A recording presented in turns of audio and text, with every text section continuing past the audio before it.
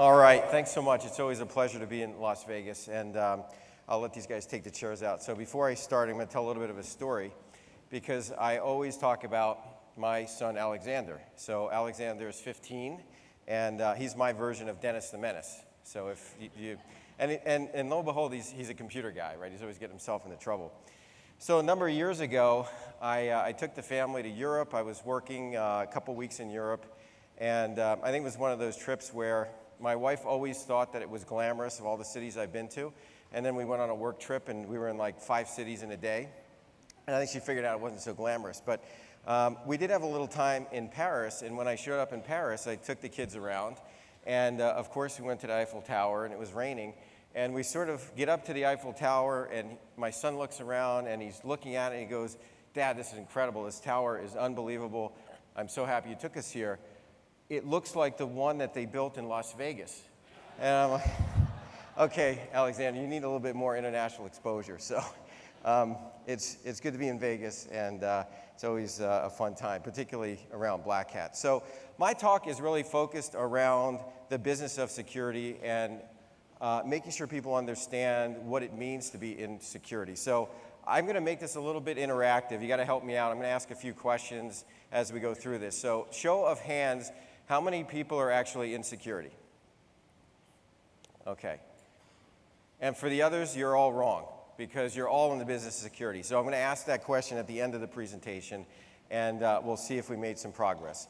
So let's go through the key concepts. One of the things that I like to talk about is the current landscape and the threat environment. We're in a unique position to see a lot of the threats. We've been involved in a lot of the breaches, as you probably heard. And the threat landscape is continually changing. And one of the areas that I think people just don't have a good appreciation for is just how sophisticated the adversary is, what they're doing, how they're doing it, and what they're going after. We're then going to transition to security and how it's evolved.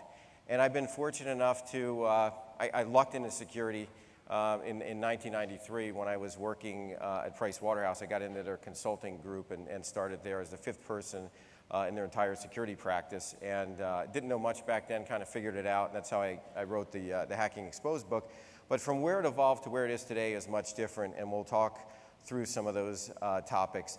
And then I want to finish with the business of security and how you should be thinking about security, why everyone needs to take ownership, and not only as an executive level, but dealing with boards of directors, dealing with a lot of complexity that's out there, regulators, and making sure that even if you don't think you're in security because your title doesn't say it, you actually are. So let's look at today's landscape and talk about some of the changes. So if we think about most organizations, most companies, they've gone out and they bought firewalls, and they've bought antivirus software, and they bought sandbox, and they bought tons of products that may or may not all work together.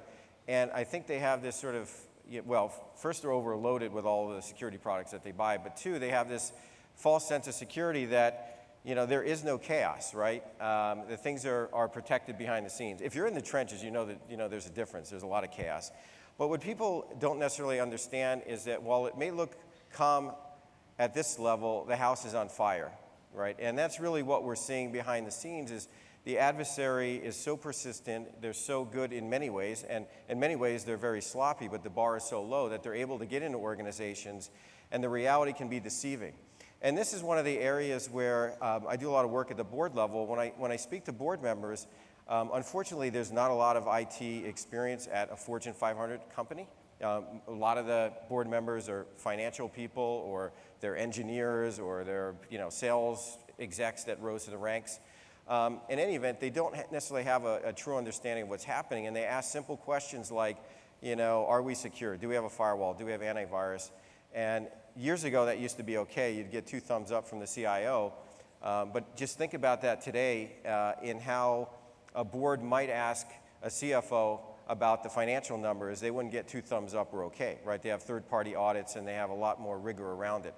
So there's a lot of chaos, particularly at the business and the management level, in really understanding what's happening here. And part of your job is to help educate not only people within your organization from a business perspective, but senior management. And if you're fortunate or unfortunate enough to be invited to the board meeting, you got to educate some of the folks there. I love this slide. Reminds me of I guess, my childhood, reading all those Mad magazines. But it's time to really think about security and how it's changed. So this slide really depicts the fact that many years ago, when we think about the adversary and we think about nation states, it was all about nation state versus nation state. It was, U.S. versus Russia or China, or, it goes on and on, right? I mean, we've had so many different adversaries that are out there. And the thing that is interesting is that they didn't necessarily cross the lines between state on state, right? And if you look at what happened over the last, say, 10 years, particularly with China, they actually crossed that line, and it's really state against corporation. And that's a very big deal if you think about the history of security and what companies have to deal with. You never had to worry about necessarily, maybe if you were Boeing or something like that, you'd have to worry about espionage. But in general, you weren't worried about a nation state with all of its capabilities and all of its resources bringing that to bear against your corporation. And that's really what we're seeing now. We've seen this shift from state versus state to nation state versus corporation. This is a great example. You've got the F-22 up here, and you've got the J-20 fighter from China. Anybody know the difference? You might be able to tell some of the logos on there. But the plane on the right is actually the F-22. There's striking similarities between the two because this is one of the most notable cases of IP theft that's publicly available. And the plans, the engineering documents, a lot of the know-how, and the billions of dollars that were spent on developing this Joint Strike Fighter, the F-22, were actually stolen and then, lo and behold, copied by China. And you can see the similarities. This is just one glaring example. I'll give you another real-world example. And I was in the back listening to the panel. I know there was a panelist from a biotech firm. So I'll tell you a biotech story. CrowdStrike got called into a company, biotech company, and they said, hey, we think we have a problem. We're not sure, but we think we have a problem. So he said, okay, well, what's the problem? They said, well, it took 5 years to develop this biotech kind of formula that we have, and we found out that someone actually is trying to knock it off. They have a copy of it. They said, okay, well, tell us what happened. So the story goes, there's only one place in China that actually manufactures this particular technology. It was a kind of a formula. And someone actually went to that place with an exact copy of the formula and actually tried to have that manufacturer create it for them. So they got lucky in that the manufacturer in China actually called the company and said, hey, this kind of looks familiar to what we make over here, and you're the only guys that make it. You've got the patent on it. So what do you think? So they called us in. We did the investigation. Of course, we found an extensive intrusion by China, lots of data exfiltration, and literally what took 5 years to develop and millions of dollars of IP literally stolen, and another company was able to copy it. They were able to deal with that particular incident, but obviously the formula was out, and they were able to get that copied within a span of a year. So huge dollars at stake, and we realize what some of the consequences are. So this is North Korea. Got lots of missiles. Some missiles work, some don't, right? We always see the cartoons of missiles going up, and sometimes they work or they sputter out. But who's paying for all this stuff, right? There's not a lot of industry in North Korea. There's not a lot of trade that happens. There's only a couple places that they have trading relationships with. Well, North Korea, in part, has gotten into the game of funding some of their activities with cybercrime, ransomware, and things of that nature. So now you're actually seeing nation states involved in some fashion in the cybercrime business. And this happens even outside of North Korea, where you have folks that are maybe work for a government, but also moonlight as cyber criminals. And the government basically allows that to happen given the participation that they're providing to that particular government. That happens a bit in Russia. So it's an amazing change of events over the last number of years that we've seen. Tampering with the democratic process. Where do I start on this one? Well, there's always something new that comes out of Washington, and I have to say, when I started CrowdStrike in 2011, I didn't think we'd be part of kind of history of how everything went down. As was mentioned earlier, we were the guys that got called in to do the investigation. It was just the forensic work, and we associated that. A lot of the technology and the techniques were associated back with Russia, and that was validated by 17 other intel agencies. And there's a whole debate of whether it influenced the election or not. That's not for me to decide. What's important, though, is that we're seeing, again, state actors that are focused on using cyber against not only just corporations, not just stealing government information, but actually trying to influence the outcome of an election, right? And it was apparent. It was apparent here, and it was actually apparent in what happened in France, right? So this is a watershed event.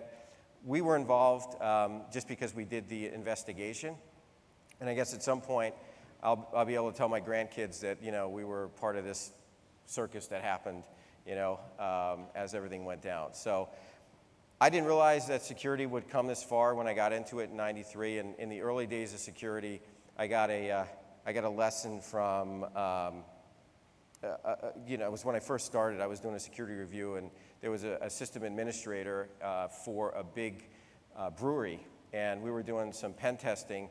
And they said, "You see that vat over there?" And I said, "Yeah, I see it." They said, "That vat is really important. It makes our beer." I go, "I got it." And they said, "That vat actually has a computer attached to it." And the computer, by the way, was SunOS 413. And if you ever worked on any of those, you realize you might as well just give out the root password, right? So they said, "This is critical to us." And I said, "I got it. It makes your beer." And they said, "No, we don't. The beer is one thing. You see that guy in the corner?" I said, "Yeah." "Well, that guy in the corner goes into that vat every night and cleans it out." And it was massive. It was like huge, right? And they said, if that process controller turns on and the guy drowns, it's a disaster. So that was my first realization that it wasn't just having your computer infected and having your hard drive wiped out, or your, at the time, floppies infected or what have you.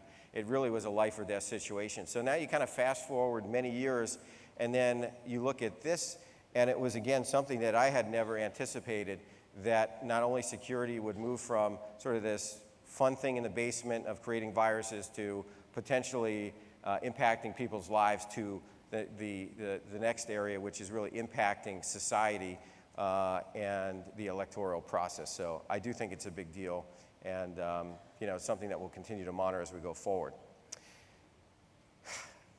Let's talk about the trickle-down effect. So I got a picture of Velcro up here, and the interesting thing about Velcro, it wasn't quite developed by NASA. It was actually developed by somebody else, but it was kind of cloth, and it was more perfected by NASA. But I use this as an example of the trickle-down effect. And you can look at many things that have actually trickled down, either from military, government, or even in the automotive industry, where they started at a much higher level, very expensive R&D that went into it, and now it's common practice to be able to use things like Velcro. It's on my kid sheet. It's on everything, right? Of the first incarnations were expensive, is only used for space. And the reason why I talk about this, well, I'll use another example. Even in the car industry, I'm a big car guy. I love Formula One and racing and things of that nature. If you look at anti-lock brakes and a lot of the technologies, they were all developed super expensive, and now it's on every car that you can possibly buy. So when we look at the trickle-down effect, it's really taking a view of what happened in the government space and the techniques and the tools that were used, and looking at those and just looking at how quickly they've actually transferred and trickled down into e-crime and the criminals. And people who have no idea actually how to build these very sophisticated tools now have access to those tools. And that's really the scary part, is because a lot of them are super sophisticated. We'll talk about them in a minute. And this has trickled down. So I think the best example of this is WannaCry. Did anybody lose their weekend to WannaCry? Show of hands, anybody? Oh, you guys are lazy. I'm surprised. Well, maybe Trace3 has got you hooked up with some good technology. So WannaCry is a great example of technology that was developed out of the government that got repurposed for other purposes, or e-crime, ransomware in this particular case. So if you look at the story, alleged that the NSA had a data leak, and that data leak contained information about some implants and some vulnerabilities that were used for many years to gain access to these systems. And once the data was leaked, the adversary was able to look at that particular exploit and then basically incorporate that into some old ransomware that they had. Now, the scary part about this, and you'll get it when I go through it, is that there wasn't a lot of sophistication in it. They literally kind of took the code and plugged it in.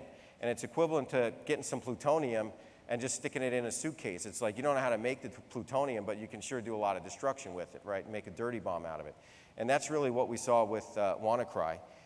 We are seeing a lot of the techniques that originated out of the government, implants, sophisticated backdoors, covert channels, tunneling, a lot of the things that the kind of the unsophisticated adversary wasn't able to do is now available on the black market, is now, you know, honestly, a 15-year-old kid can download some of this stuff, and he had more exploit power than we had 5 years ago, like by a factor of 10. I mean, it's crazy what you can do on the open market. And this is where it gets scary. If we think about e-crime and how big this is, it's a multi-billion-dollar business. Some equate it to a business that's larger than the drug trade. But e-crime is actually a corporate endeavor. Now, what do I mean by that? Well, if we think about some of the ransomware that's come out, I'm going to ask another question, and I'll kind of get to the point here. But how many folks have actually legitimately bought Bitcoin? Do you know how to do it? Okay, you're a CrowdStrike guy, you know how to do that. So not a lot of people have actually bought Bitcoin, nor would they know actually how to do it. So guess what happens when you get infected? You get a little note that says, you're infected and you have to pay in Bitcoin. So I want to get my data back, but I have no idea how to pay in Bitcoin. Well, the bad guys are actually nice enough to support you and provide help desk support. I got like a few guys doing help desk support. These got a team of multi-language experts that are supporting this effort. So if you don't, speak Russian, or you don't speak English, or you don't speak Indian, whatever it is, it doesn't really matter. They can actually support you in multiple languages. They literally have 400 or 500 people, help desk, HR teams, onboarding. They have offices. A lot of them originate out of Russia and kind of Eastern Bloc countries, but e-crime is a big business. It is amazing to see just how effective it is, and the fact that they actually have a call center with videos. I mean, sometimes it's better than the commercial support you get. I mean, they're very helpful about it. So it's just amazing what you can do with a little ingenuity. So let's talk about data as a weapon and data dumps. And we've seen data dumps, whether it's Sony, the DNC, whether it's shadow brokers with some of the NSA tools. And I would hazard a guess if I ask most companies here, what's your biggest asset? And I do that all the time, and companies come back and they say, well, our intellectual property is our biggest asset. We've got all the data on this, and we've got data here, and we've got data there, and we don't manufacture everything, but data is just everywhere in our organization, and that's our biggest asset. And I normally tell them, well, that's also your biggest liability. Your biggest asset is your biggest liability, which is what I call the security paradox. And that is, with all the data that you have floating around, whether it's in a mainframe, whether it's in a server that's sitting whether it's in a cloud, or generally if it's all structured data that's now unstructured sitting in an Excel spreadsheet, it's available and it can be used as a weapon. And we've seen that time and time again, particularly over the last couple of years, of how effective it can be. So my point on this is really to understand the data that you have, how you're protecting it, how you're classifying it, and to realize that the more data you create, it does accrue intellectual property and value, but it also exposes your organization to these sort of data as a weapon type attacks. So let's talk about Security Evolved and the fundamental changes in the landscape of security. All right, so poor Aaron Moran. I used to watch Happy Days all the time as a kid. So let's talk about the good old days of malware. And I remember, in the late 80s, early 90s, I used to have to download McAfee over a bulletin board. There's probably a few old timers out there that remember that. I used to put it on a floppy. I'd get the signature updates, every month or something, and life was good. Life's not so good anymore, right? That's kind of the old days.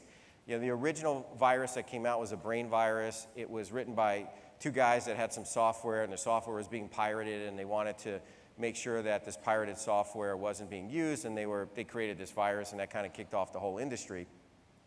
And at the time in the early 90s, it was, maybe a couple thousand samples every couple of weeks. I mean, there weren't a lot of samples that are out there. And if you look at today and you fast forward to malware and how sophisticated it is, there's about 300,000 samples of malware every day that come in that need to be processed. 300,000 samples. So it's very difficult to deal with all that malware and to do that in any manual type fashion. And in the old days, in the antivirus world, you used to get the malware and you'd have a researcher sit down with a cup of coffee and they'd pull up a debugger and they'd start looking at it and then they'd create a signature and they'd go on their way. Well, obviously we can't do that today given how sophisticated threats are and how fast they're coming.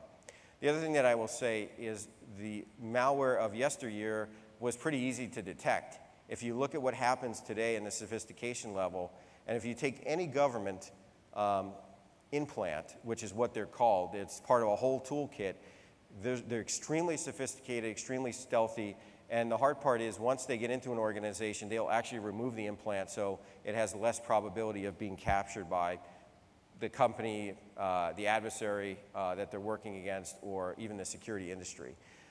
So it's hard to keep up with all these samples, and those days are long gone.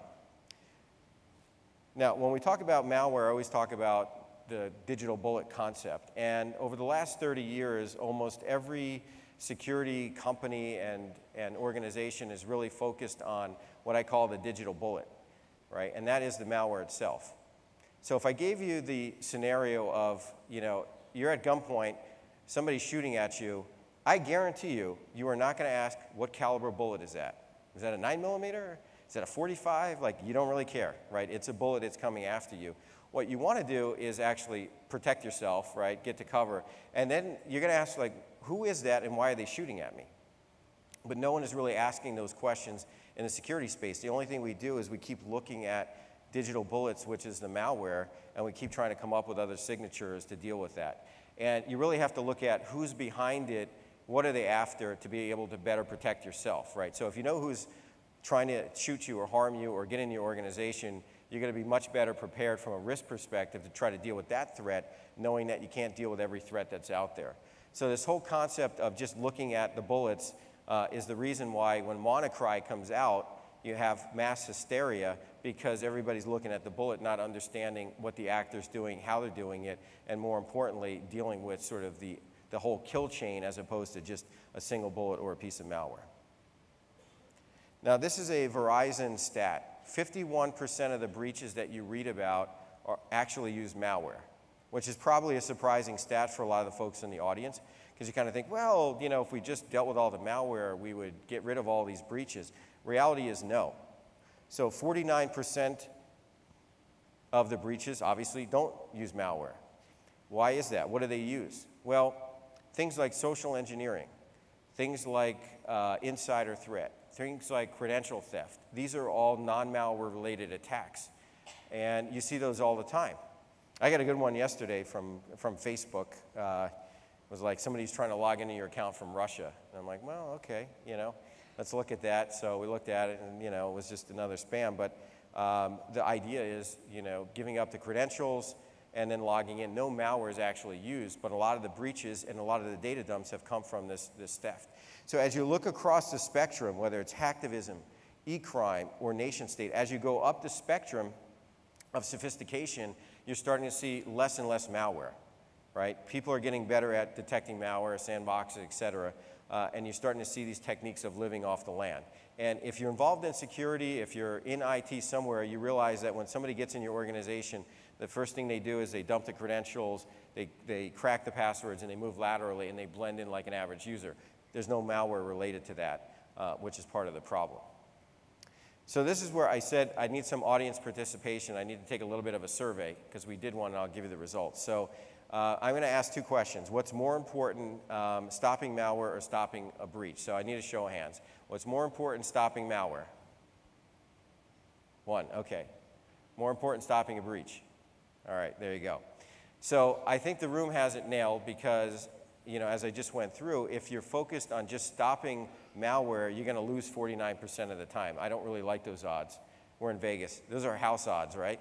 You're going to lose. So we did a survey at CrowdStrike, and we surveyed, I think, 300 companies of 1,000 users or more, a lot of them in the 10,000 user range. And we did the survey, and a third of the respondents and the executives said stopping malware was more important. Right? So there's a lot of education that has to happen out there, and it's one of those areas where people are just kind of in that mindset of, well, if I just stop the malware, I'm going to be safe. You're not. So in the business of keeping your company safe and putting your security hat on, you have to realize that there's much more to the puzzle than just stopping malware. When we think about cybercrime used to be localized, right? Used to have your neighborhood pickpocket and your mugger, and they worked the street corner, and the cops drove around, right? And they knew who the bad guys were. They would put them in jail. They'd get out of jail. You know the drill, right? The old method that criminals use is no longer in play. Yeah, you have some of those that are out there, right? You're always going to have that. But why would you risk pickpocketing or mugging somebody when I can go steal 100 million credit cards at the click of a button? And by the way, probably not get caught and make, exponentially more money. So the cyber criminals are actually using these new techniques, but why are we still using the old police car trying to drive around and find these guys, right? It really isn't effective. And they are leveraging the power of the cloud. They are leveraging the power of scale on the internet to be able to perpetrate these crimes, but law enforcement and a lot of our defenses haven't necessarily caught up. So I want to talk about two game changers when we think about combating cybercrime, the adversary, and just bolstering our security. Number one is the cloud, and number two is artificial intelligence. So let's jump into that. So let me give you the example here. And the question is, a little hard to read there, but the question is the bank being robbed? So I'm going to go through a scenario. So you have this bad guy that walks around the bank, kind of checks the entry, enters the bank, puts a disguise on, avoids the camera, opens the vault, takes the money out, leaves with the money, and gets into the car and drives away. Now, I've never seen this person before. I don't know if they're good or bad. They're not on the FBI's most wanted list, right? When we check the license plate, it isn't on the known bad signature list, right? It's the activity of something they're performing. So what we need to do is we need to define what bad actions are, and then we need to understand that I don't need a signature to be able to find the bad guy, right? I don't need the bad guy to be on the most wanted list. I just need to look at what the bad guy's doing, and I can tell you here that the bank's being robbed. There's only a few ways to rob a bank, folks. You got to get the money, you got to get out. So whether you're tall, small, male, female, doesn't matter. Black car, blue car, if you're in there getting the money and getting out, that's probably a bad activity. So how does that apply in security? Well, I'm going to let you guys play security practitioners because you're in the business of security. So if we think about a process that runs and enumerates a file system and deletes the backup and then calls an encryption routine, folks, what kind of malware do we think this is? Ransomware, right? Did I need a signature to tell you it was ransomware? I just looked at what happened, right? And I linked all of these process flows together. And that's really the future of security, right? It's this combination of cloud at scale. The bad guys are using the cloud. They're doing it at scale. And the internet and graph technology. Now, if you're not familiar with graph technology, you use it every day. If you do a search on Google, Bing, if you use LinkedIn, if you use Facebook, it is all powered by graph technology. Now, what does that mean? It means that there's lots of unstructured data in the world, and unfortunately, everybody's been trying to put it into a structured format like a relational database. That's not great for security because you have a lot of these outliers, and you really don't know the relationships between all of these different events that happen, and you can't do that in a relational database. So you need graph technology that actually allows you to take billions of discrete events and put those together and then actually look at the picture, and you can see the red ransomware that shows in a sea of events that are out there. So these are two very important technologies that are really driving security innovation. Now, when we talk about the cloud, I always like to give two examples here. And I think this will illustrate why the cloud is so important when we think about security. So we have Siebel, founded in 93, fastest growing company in 99, client server era, dominated CRM, 45% market share. Anybody used to run Siebel, right? Need an army of people to make it all run. They closed proprietary and sold to Oracle for $5.8 billion. Well, I'm going to look at Salesforce, founded in 99. They're all cloud-based. They have a platform, an open ecosystem. Data can be reused. And they only have 20% market share, but their market cap is $64 billion. Now, why do I say that? I go through this example because the security vendors of the past may not be the security vendors of the future, right? Siebel never made the transition. And if we believe that cloud is the future of security, which I do, you need to think about embracing that and working with organizations that will be around and can make that transition. You know, a lot of smart folks didn't make the transition into new architectures. Does anybody know who painted this? Rembrandt, right. But he painted it after he died. Now, how can that be? Well, this is the third wave of AI. So basically, researchers categorized every feature that they could of a Rembrandt painting, of all of his paintings, and all the characteristics, and came up with an algorithm that actually allowed them to create another Rembrandt. The eyes, the features, the hair, it's a portrait. This was literally created on a computer based upon all of the past Rembrandt paintings that were out there. It's incredible. You can go Google this and you'll see, I mean, what they did is amazing. So the power of AI is available today. It's available in security. And we've moved from, I call it the third wave. The first two waves were, hey, we got AI and it's going to be robots and do everything. That's not really going to work. You need to put AI to use where it's best served, taking a lot of data, looking for similarities and traits, and then being able to train the system to understand the differences and be able to pull out what a human can never do with millions of different discrete events. And this is a good example of where we are today. So people have figured out how to use AI, particularly in security, very effectively from a malware and a detection perspective. So how is AI predictive? This is actually a graph, red and blue. And it's a simple one, but it's kind of what we do at CrowdStrike when we look at malware, is we're able to look at millions and millions of different features, and we're able to plot those using AI and then figure out what's good or bad. This is a yes or no, a good or bad. This is a great example. This is 3 features to determine whether someone's physical appearance is male or female. Okay? It's the wrist, it's the Adam's apple, and it is the hand circumference. That's it, 3 features, and you can basically, with 99% accuracy, determine whether somebody's male or female. Now, this is a simple example, but we're applying many more sophisticated algorithms like this using AI to tell you whether something's good or bad. So let's talk about the business of security and the things that everybody needs to kind of think about. Number one is embracing the cloud, right? I remember in 2011 when I started CrowdStrike, which is cloud-based, but I would walk into a lot of customers, particularly the big banks, right? Big banks out of Switzerland or even the big banks in the US, and we talk about cloud and security and why it was so important, why they need to make the transition. And you know what they would say? We don't do the cloud. We're never going to do the cloud. We don't want to send our data to the cloud, or whatever excuse they had. And I said, well, let me ask you a question. If I recall, because I knew all these guys and gals, weren't you the same bank that said you were never going to virtualize your data center?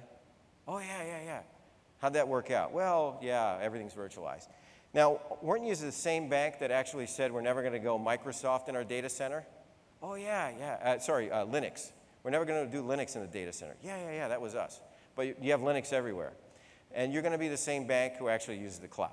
So fast forward to 2018, there's huge Swiss banks, everybody's Office 365, security, I mean, it's all over the place. Hardest part is dealing with some of the compliance issues, but other than that, I think people are there. So embracing the cloud security. Why? Well, if you're going to depend on the police car to track down the cyber criminal who's stealing 100 million credit cards, it's not going to work, right? You have to do it at the speed of the cloud.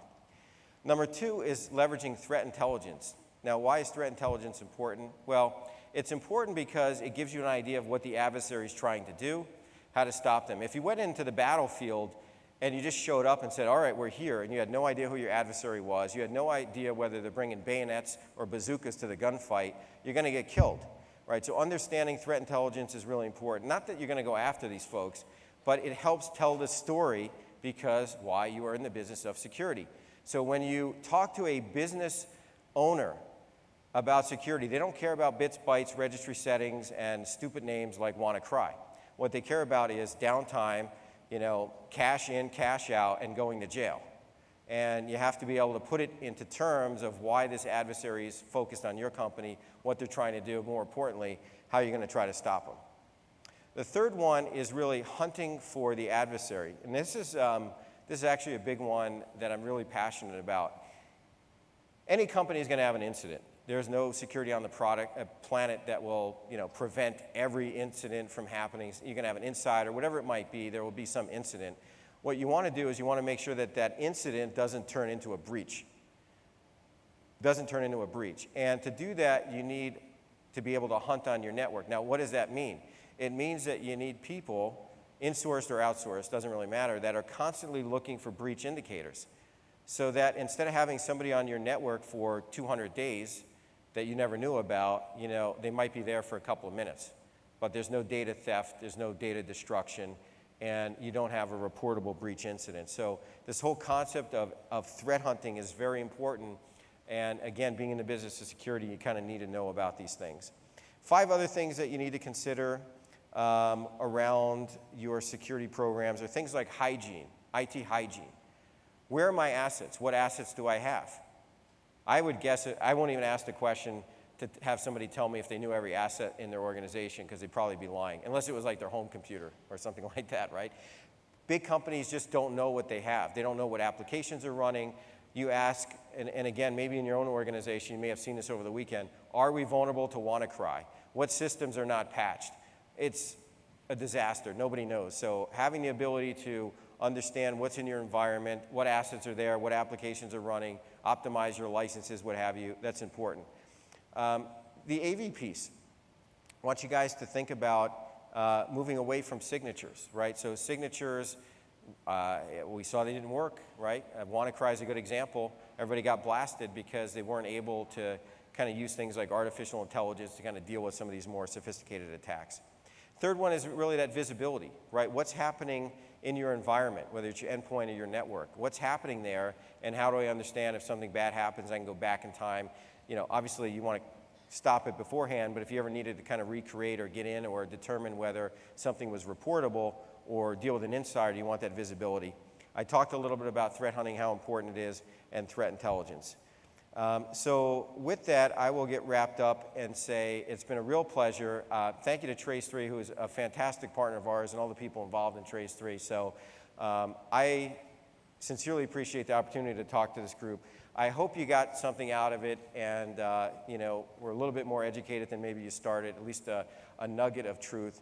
And I have to ask the question now, how many folks are in the business of security, right? I want everybody's hands up. All right. So thank you so much. I hope to see you soon, and be secure.